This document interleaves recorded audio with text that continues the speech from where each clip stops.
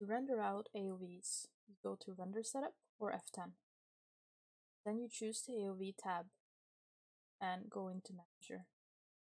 I already chose some AOVs to render out. To add them to the list, you could either use the wizard with an all-in-one file, or you can choose some of them.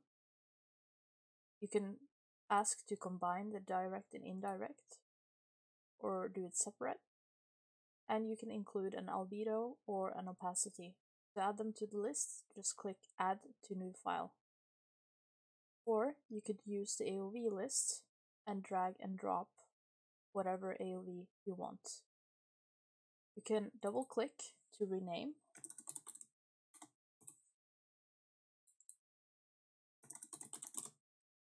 Or you can get rid of it from the list here.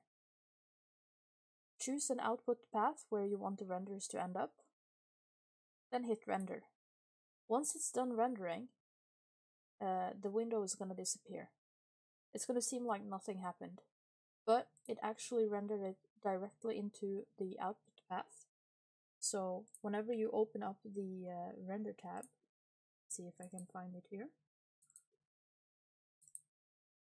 it's going to look like this. So if I want to open it in Photoshop, I'll choose direct. It's going to give you a couple of options once you open the Photoshop file here.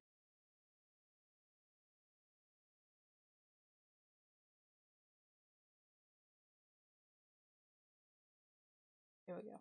Okay. So you can ask for it to be see-through or as an alpha channel. Choose alpha channel and click OK. And here we go. Here's your render.